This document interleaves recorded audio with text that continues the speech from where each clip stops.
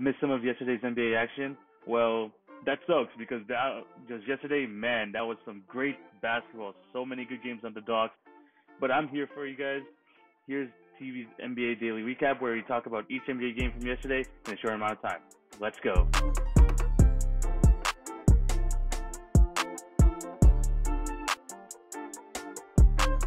We're going to talk about the first game from yesterday, and it is the Brooklyn Nets defeating the Milwaukee Bucks. Yes, you heard me right. The Brooklyn Nets defeating the Milwaukee Bucks 119-116.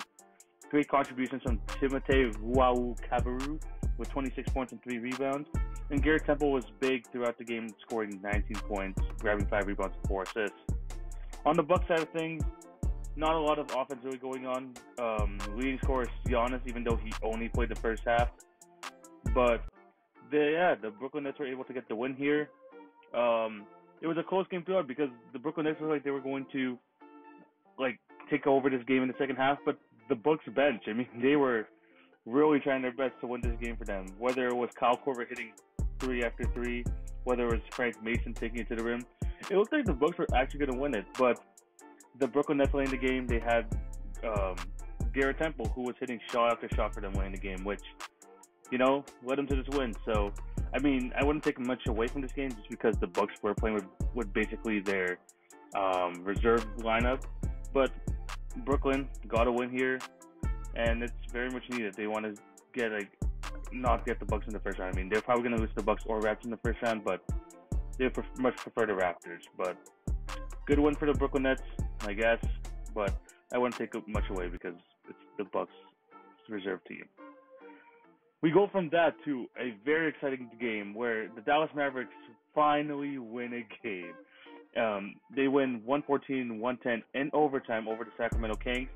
Luka becoming the fourth player since 1980 to record a 30-point, 20-rebound, 10-assist performance. Absolutely fantastic game from him. Great contributions in the starting lineup. Not much besides that. I mean, KP, another 22-point game. Good 22 points from Tim Hardaway. And on the Kings side of things, De'Aaron Fox, another great game, 28 points. And even Buddy Hield coming off the bench at 21. The Kings were in control for the majority of this game. And it wasn't until Luka finally kind of started turning it on. He was finally doing his Luka type maneuvers until for them to finally get the win. Because the Mavericks were trailing at several points of the game. But they had the best player on the court, and he was able to get them the win. Very impressive stat line. I mean, someone at the guard position getting 20 rebounds is highly impressive, and Luka did it, and he's one of 4 people since 1980 to do so. We move on to the talk of the town yesterday. We were talking about the Phoenix Suns versus the Los Angeles Clippers, and man, this game was super duper exciting because the Phoenix Suns came up with the win, 117-115 over the Clippers. And unlike the Brooklyn Nets game, both teams were at full strength. Even Lou Williams was able to play in this game after being quarantined for 10 days. And he was only able to score, 7 points, but he was still in that game nonetheless. But the biggest talking point was that, man, I mean, the Suns were, leading for the majority of the game. They were, actually, going toe-to-toe with the LA Clippers offensively, and it was obviously led by Devin Booker, who hit one of the craziest game winners at the end of this. Let me paint you the scene. The Suns get a shot off, couldn't go. Vika Zubac gets the rebound, tries to throw an outlet pass, gets intercepted by the Suns. 6 seconds left, they throw it to Devin Booker, gets double teamed by both Kawhi and Paul George, and was able to hit a fading 3 with Paul George's hand right on top of his mouth. Legitimately, and it was one of the better game winners of the year. Obviously, the best game winner in the bubble. And these Suns are playing fantastic. I mean, they're they know what they are. They are a jump shooting team, and they were able to take this to their advantage against the LA Clippers because 17 for 32, over 50% from the 3-point line. And although they couldn't, they don't have the star power the Clippers had, they were just able to outshoot them in this game, and it was a joy to watch, and they were good with the basketball. They didn't turn over the ball a lot, and that's what led them to this win. Do they have a chance at the playoffs? Very slim still, but it was great to see them have this game against a really good team. We move on to the next game, and we had the Indiana Pacers winning their third game in the bubble, winning 120-109 over the Orlando Magic.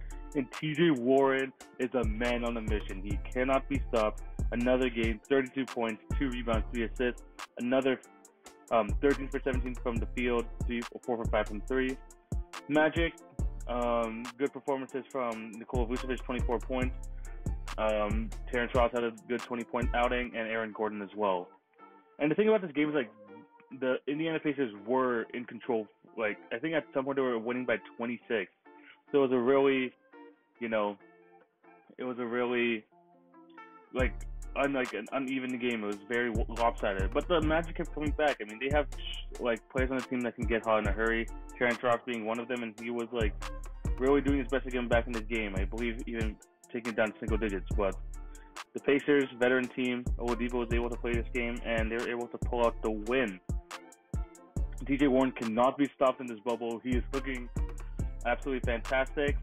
We're going to have to see if he's ever going to cool down, but great performance nonetheless by him, and another win for the Indiana Pacers. We move on to the next game, and we have the Miami Heat winning 112-106 over the Boston Celtics.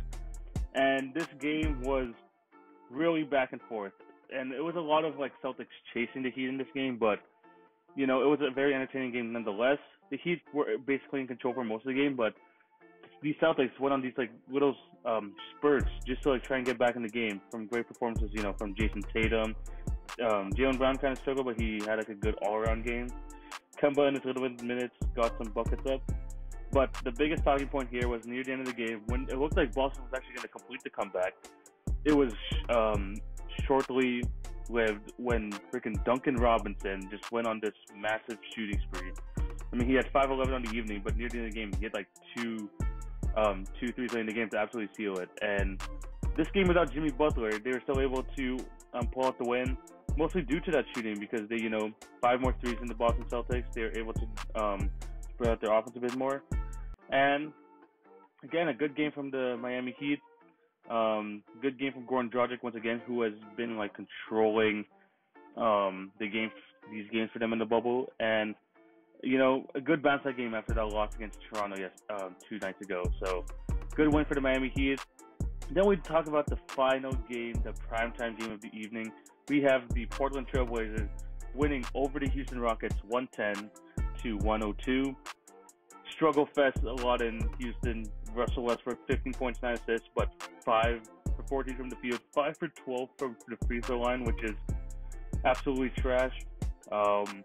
James Harden, 23, 6 and 9, not the greatest game as well. Portland dominated on the inside. That is the big talking point of this game. They out-rebounded the Houston Rockets 64-39. It was just a dominant game on the inside, and the Rockets had no answer. And when you have Russell Westbrook and James Harden not playing to their capabilities, then you're not going to be able to stop those inside presence of the Portland Trailblazers. I mean, Nurkic, 18 points, 19 rebounds. You have Carmelo Anthony grabbing 11 rebounds. You have Damian Lillard grabbing 9.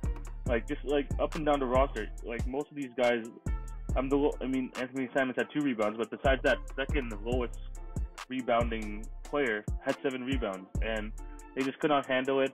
When the stars can't get going, the Trailblazers just always found an answer on the inside, and they had some very back-breaking plays throughout the game, and it was just a tough game in general for Houston Rockets. First out they took in the bubble, and the Portland Trailblazers look like they'll be on their way to the playoffs.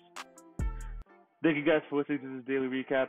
Remember to please follow my Instagram at TVonBasketball, and also if you're listening to this on YouTube, please like, share, and subscribe. Besides that, see you guys tomorrow. Peace.